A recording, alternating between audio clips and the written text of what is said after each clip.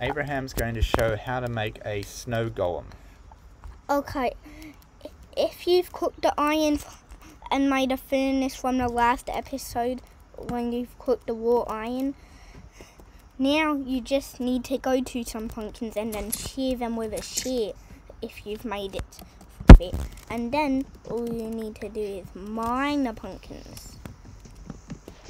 It can be made into pumpkin pie because it's a carved pumpkin. It actually just needs pumpkin, egg and sugar to make a pumpkin pie, but we don't want jack-o'-lantern yet. We don't need that. We are going to make a snow golem in this episode to protect you from hostile monsters as it's night.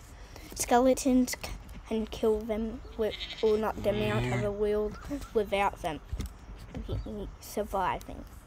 They cannot kill a skeleton. All they can kill is a blaze, but stop other things. Well, they're useful in the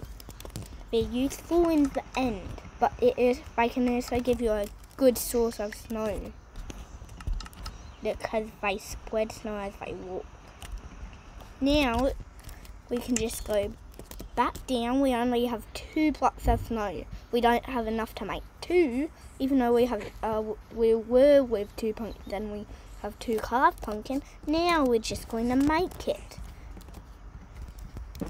See, and now it's spreading snow, so now it can break its trail. If you're mining snow that it's on, then if you're mining snow that it's on top of, what will happen is the snow will keep going back.